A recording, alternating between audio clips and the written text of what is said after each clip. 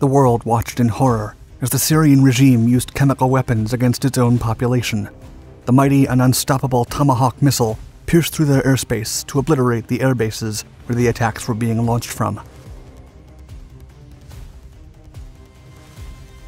The weapon is considered the pioneering technology of non-contact warfare, a powerful naval-based guided cruise missile that has transformed warfare for over 3 decades, bringing destruction to targets over 1,500 miles away from the launch pad, while striking with bullseye precision without endangering the life of U.S. sailors.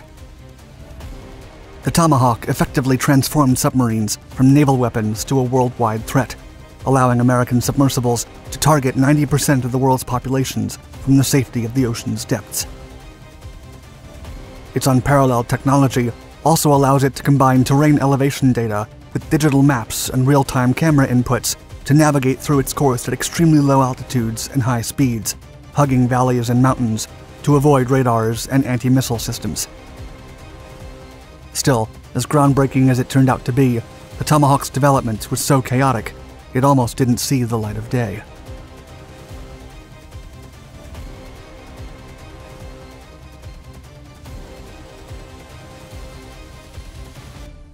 Building the Tomahawk. The pathway to developing the Tomahawk cruise missile was long and complex. Its concept inception began as early as the 1940s, but American engineers did not have the technology to accomplish what the military needed, and the emergence of the Polaris ballistic missile program led to the project's cancellation. It wouldn't be until the 1970s that technological advances made it possible to revisit the ambitious project. However, the concept faced several other obstacles, as pushing a 1.5-ton projectile out of the ocean and then making it navigate through enemy territory was believed to be an insurmountable feat. In addition, submarines had to surface, take the large fighter jet-looking missile to the deck, fuel it, and then launch it in a long and arduous process that left the vessel wholly exposed. Basically, the American engineers had to figure out how to launch a 1.5-ton rocket from within a submersible without destroying it. The solution was to assemble the missile with different stages of propulsion. Initially, the torpedo technology ejected the projectile with the help of a water jet first. Once outside the water, a second stage would unleash the primary propulsion system as the weapon had cleared the ship. With that design hurdle solved, a new major issue arose. By then, the only way to propel a projectile as heavy as the cruise missile was by using liquid fuel. However, this element was known to be highly volatile, and it would often ignite on its own. For U.S. naval captains, the idea of carrying liquid fuel missiles within their ships was unthinkable, as the risk was just too significant. The alternative was to use solid fuels that offered much more stability and safety, but they were not very potent. A conventional solid fuel like gunpowder would never be able to provide the necessary thrust to lift a massive missile to the altitude needed for cruising. As such, a new kind of solid fuel would have to be developed. Enter Charles Henderson, a brilliant chemist who was tasked with going through the entire periodic table of elements to find a suitable candidate for a brand new solid fuel capable of revolutionizing modern warfare. After months of research, he found the solution in aluminum. When pulverized, the metal became highly combustible, and when used in precise ratios in combination with other elements, it could produce more than enough power to push a 1.5-ton missile from the depths of the sea up to the heavens. Lacking technology. Despite the significant breakthroughs, the Tomahawk continued to face several setbacks in the 1960s, with 2 significant issues that technology of the time seemed unable to resolve. The first problem had to do with cruising. Once the projectile reached its required altitude, it needed to switch its functions from that of a rocket to that of an aircraft. The idea was that the missile would shed its rocket propulsion system and switch to a conventional jet engine to travel up to 1,500 miles and reach its target. However, jet engines were extremely large, which is why all cruise missile attempts in the 1950s looked more like full-fledged airplanes instead of projectiles. It wouldn't be until the mid-1960s, with the development of the experimental jet belt, that the necessary technology to drastically shrink a jet engine would evolve enough to consider fitting a slim projectile within. By 1973, The technology to launch the missile and have it travel the desired distance was finally available, but there was still the significant challenge of smartly navigating the projectile while on course. Numerous navigation concepts had been tested throughout the decades, with little success. Fortunately, the engineers eventually found a navigation concept from the 1960s that showed remarkable potential. The idea was used in the SLAM missile, an intercontinental ballistic weapon capable of delivering up to 16 nuclear warheads to the Soviet Union while smartly navigating from one target to the next. The Doomsday weapon had been cancelled for fear of transforming the Cold War into an all-out nuclear conflict with the Soviets, but the Tomahawk researchers were able to revisit the idea and implement the system for a new modern weapon. The concept was impressive, and it stemmed from a straightforward idea: fingerprints.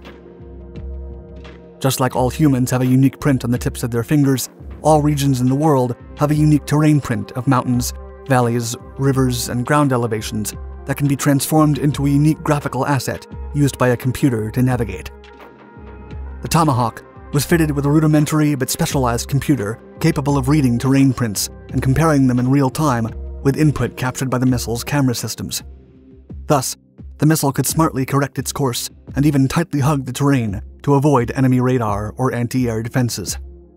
With that last technological obstacle overcome, the stage was finally ready for the inception of non-contact warfare, spearheaded by the mighty Tomahawk missile.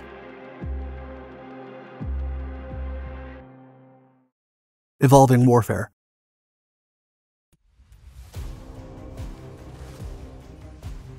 Despite all the advances, the Tomahawk would continue to go through several development upgrades to improve its systems according to the ever-evolving technology of the 1980s and the early 1990s.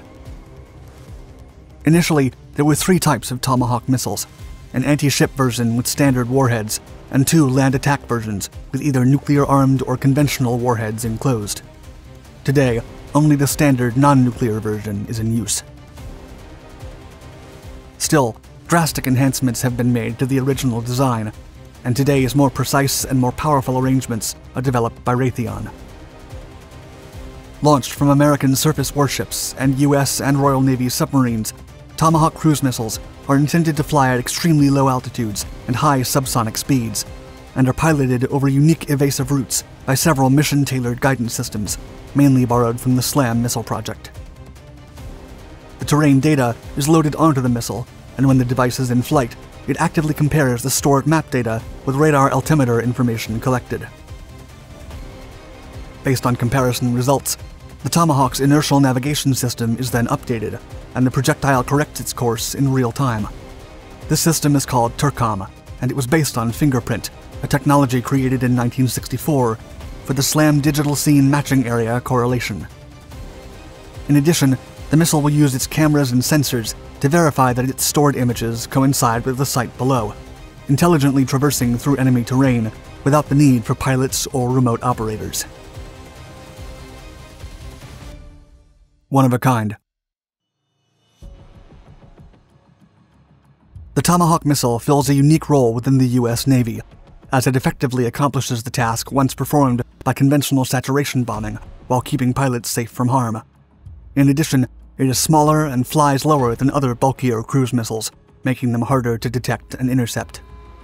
Its newer version goes beyond the groundbreaking SLAM navigation system by smartly combining data from multiple sensors, aircraft, UAVs, satellites, infantry, soldiers, tanks, ships, and digital maps to not only find its target with formidable precision, but also avoid threats while remaining as close to the ground as possible. Tomahawk missiles are approximately 21 feet long, weigh 1.5 tons, and can be deployed from both traditional torpedo tubes and vertical launch tubes on modern submarines and ships. A powerful rocket propulsion ignition takes the missile to its intended altitude. Then the turbojet engine kicks in, and its wings spread, allowing it to reach speeds of 500 miles per hour. Each missile is stored and launched from a pressurized canister that projects it during transportation and storage, while also serving as a launch tube. As the projectile reaches its cruising altitude, the missile's wings are unfolded for lift, the air scoop is exposed, and the turbofan engine is employed for flight over water. Once in the air, the missile switches from its GPS navigation system to ground-focused navigation, that allows it to tightly hug the terrain at low altitudes and avoid anti-air defenses. During its debut in Operation Desert Storm, the new weapon proved instrumental in bringing a swift end to the war. Production of the missile ramped up after the conflict, and hundreds of Tomahawks were used throughout the 1990s. The weapon also proved to be a mighty blow to warfare's conventional methods, as enemy troops could do very little to stop an incoming Tomahawk. Meanwhile, the ships that launched them remained miles offshore, entirely out of range of possible counterattacks. The Tomahawk has become so influential and its technology so unique that the US has guarded its supply very closely, only allowing the UK to buy the decisive weapon in limited quantities.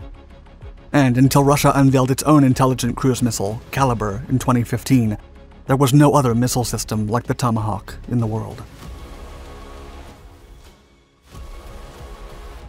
Thank you for watching our video. If you enjoyed it, please give us a thumbs up and subscribe to find more warfare technology content and intriguing historical anecdotes. And look for our other Dark Documentaries channels for more videos published every day. Stay tuned.